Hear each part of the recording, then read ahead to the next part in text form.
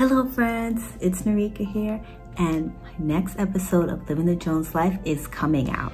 It's called Word of the Day, Trust. So this video is going to be used in conjunction with that video as a parental guide. That way your children can get the most out of the videos. We're really using these videos as a devotional tool. So the main focus of this video is learning to trust in the Lord. Before watching the video, I want you to ask your children what they believe trust is. This is a good way to get a base of where their mindset is of what trust is to them. And I'm sure you're gonna get some interesting answers because children do say the darndest things. But it's a good way to get a base of what their understanding of what trust is before we delve into the topic. Reinforcing your children that trusting in the Lord is the right thing to do in order to reap the many rewards that He has for us. Maybe even give them a treat. It doesn't have to be sweets or candy, but it could be something as simple as saying that you'll spend 15 minutes with them outside playing. The point is that you want to associate participating in the devotion with a reward. The reward can come from you. That way they know that when they do put their faith and trust in God, rewards do happen. So the first Bible verse associated with this episode is Proverbs chapter 3, verses 5 and 6. Trust in the Lord with all your heart. Do not depend on your own understanding. Seek His will in all you do, and He will show you which path to take. Tell your children to trust in God and not to trust in doing things the way in which they want to do them. When you do things God's way and follow His path for you, the rewards will be met. Benefits will be met from it. He will empower you. The second Bible verse for the episode is Psalms chapter 56, verse 3. But when I am afraid, I will put my trust in you. Let your kids know that when they're scared and afraid, that they can trust in God. He will release their fears. He will give them strength to overcome whatever gets in their way. And that in itself is the definition of trusting in God.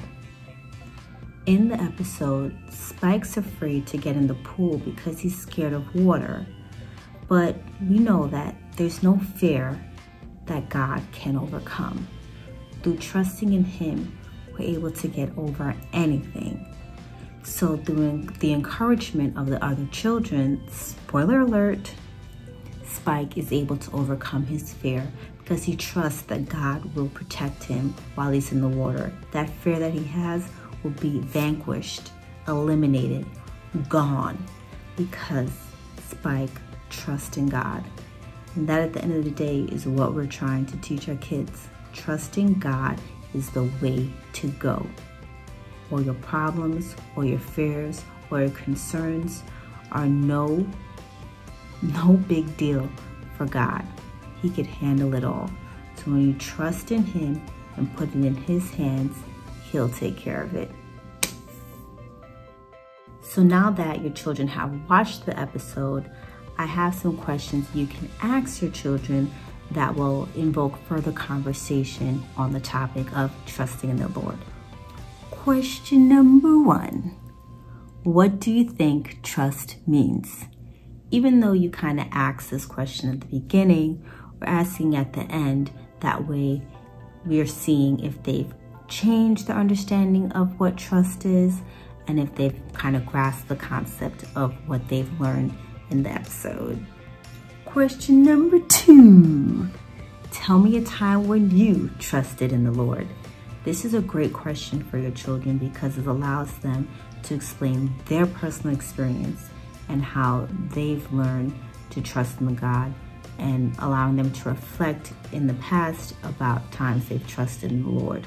And this is a good time for you too, if you know that they had an incident where they trusted in God, you can reflect on that and remind them and tell that story.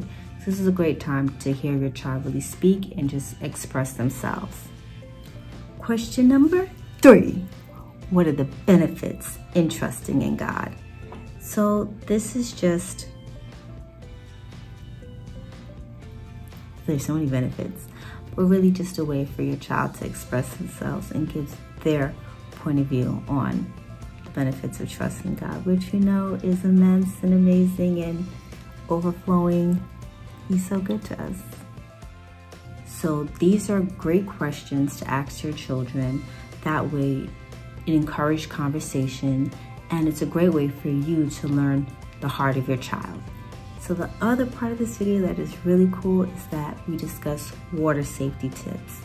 During the summer months, it's so important that our kids are safe and smart about playing around water. We want our kids to have fun, but we also want them to be safe. Water safety tip number 1, always have an adult around before swimming. It's important. Adult will keep them safe, and we already know, have an adult around to watch in case something happens. God forbid, at least an adult is there. Water safety tip number 2, if you can't swim, wear a personal flotation device. Kids tend to be braver than they sometimes should be. So really encourage your children to be honest with themselves on their water safety level ability, and don't take risks because it's risky. Or have an adult there to supervise. Wear a flotation device if you need to wear a flotation device. If you're not comfortable, do that. Water safety tip number 3, no running around the pool. No running around the pool. No running around the pool. It can be wet, you could slip, you can fall, you could hurt yourself. It's just not a good idea. Very important rule. Safety tip number 4, tell an adult if there's a problem. That's why the adult is there. If there's a problem, you could tell the adult. Safety tip number 5, always wear sunscreen. It's very important to protect your skin when you're out in the sun, because all that fun that you're having in the sun could turn into not so much fun if your skin is burned. So protect your skin. It is the biggest organ in our body. Protect your skin. Safety tip number 6, check the water depth. Get your children into the habit of checking their surroundings, making sure they're comfortable with the water that they're getting into, and not just to be like, oh my gosh, water.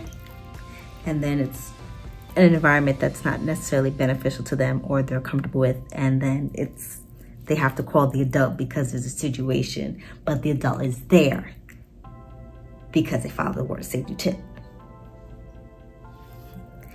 Water safety tip number 7 is don't go into the water if you're not comfortable. There's an element of this in the episode where the kids are encouraging and trying to push Spike to get in the water, but if you're not comfortable, it's okay.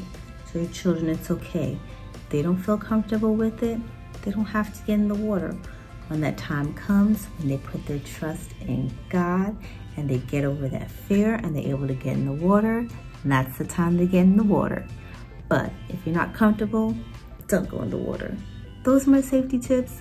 And if you have any more safety tips, please write them below. Some other questions you can ask your children about water safety is, what are some water safety tips that they might have or you've implemented in your family? Let me know. I love to hear them in the comments below. And another question you can ask your children is, what is a lifeguard? We touch upon it a little bit in the episode, but really don't delve into it. It's the time to have after conversation and really get your children to understand the importance of a lifeguard and what a lifeguard does. That's all I have. I hope you guys enjoyed that episode. Thank you so much for watching. I hope you enjoyed this episode, this congruent episode with Word of the Day, Trust. It's a lot of fun to do. I really felt it was important for me to come on here and kind of guide you with the lesson that I'd like to be taught in the main video, because it's important that our kids are grasping the content that's trying to be taught. I thought this would be kind of cool. You know, I don't like to be in front of the camera, but here I am. I'm here. But it's important that what I'd like to be taught is translated over to the kids. I thought this adult guide, parent guide, would be really helpful for you. If you have any suggestions on what I could do different or what I could do better, I'm here, I'm an open book.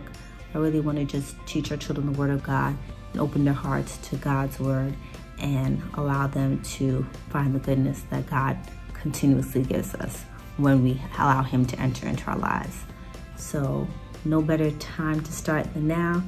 And that's all I have for you all. Thank you so much. Please like, comment, share, subscribe, and just have a blessed day. Enjoy the rest of your summer.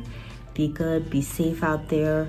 I know this whole thing, the world is crazy right now, but when we put our trust in God, we can all get through it, and God will always show the goodness and grace through it all. So no worries on that front, because we know we're covered. We know who has the wheel. So just sit in that passenger seat and enjoy the ride. Love you. Bye. Be blessed.